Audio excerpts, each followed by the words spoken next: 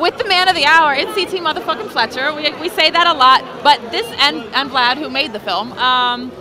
But this is different. This is a different side of you. We get to see the real CT. What's up with that? Are you excited? I'm very excited, and I didn't think this day would ever come. People get to see that I can say more than fuck. You know, although I do enjoy saying fuck, but I do have I can have a wider vocabulary than just that. Right, and you have a backstory and all this. So what does it mean? What did it mean to you to get this story told? And then next, I'm going to ask Vlad, why CT? Why did you want to make it? That's well, it means everything to me. The movie is dedicated to my mom, a lady who was selfless in every way possible. She never would tell her own story.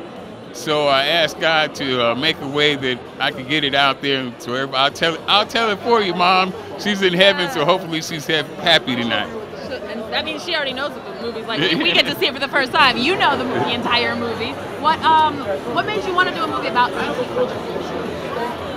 The man right here. That really explains everything. You know, he captures the screen, and he carries the whole film on his own.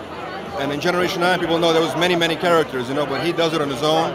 And it's incredible. His story is just so inspirational to me that I became one of the biggest CT's fans after making that film. So did he ask you to do the film, or did you ask him to do the film? I heard that there was some back and forth with other people wanting to do I think it was mutual. I think we both. I wanted to make a film about him, and he wanted me to direct it. So yes, it was organic. Yeah. I definitely wanted to make the movie. I tried to make it on my own.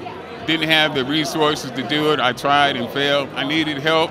And I seen Generation Iron, and from the success of Generation Iron and the way it was done, Vlad was the man.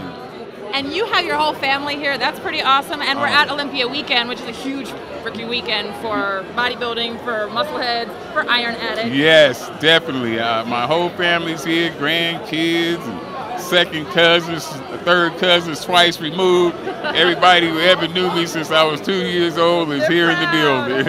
Yes, absolutely. Well, what are you looking forward to this weekend besides your movie? Besides the movie, we're opening another Iron Addicts right here in Las Vegas. I'm looking forward to shaking all the Iron Addicts' hands tomorrow and the next day, Friday and Saturday at the Olympia.